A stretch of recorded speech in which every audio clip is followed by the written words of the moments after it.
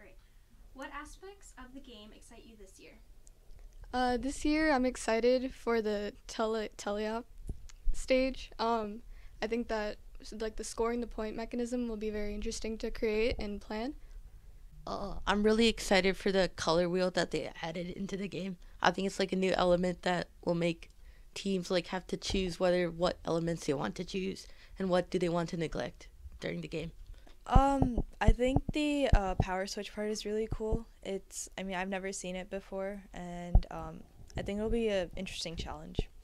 I think the climb's pretty cool. I want to see some robots fall, to be honest.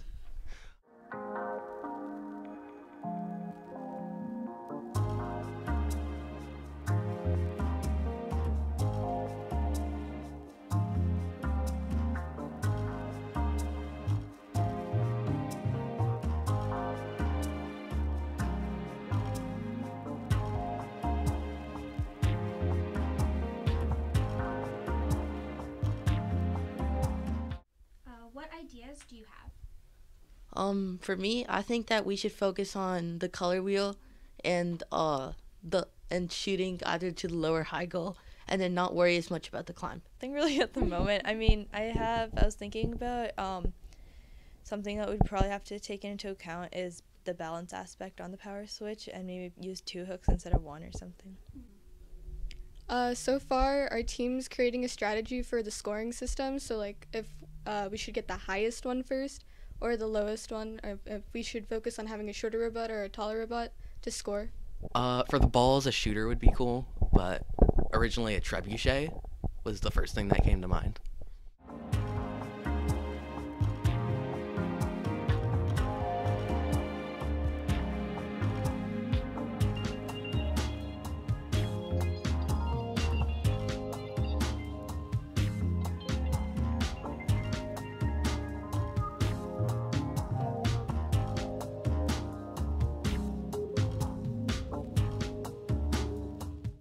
What are your goals for this year?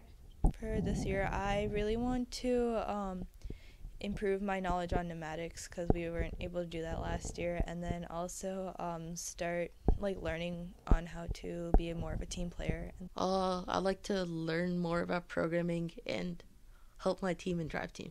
This year, my goals is to get at least a little bit of the code that I've created on the robot, rather than like helping people create code.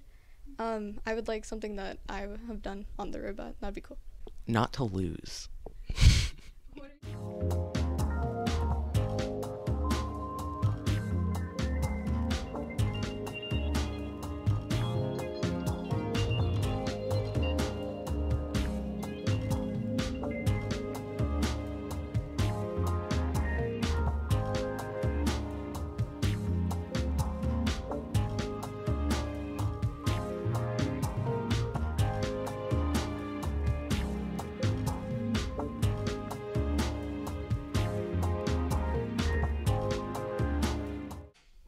What challenges do you think the team will face this year?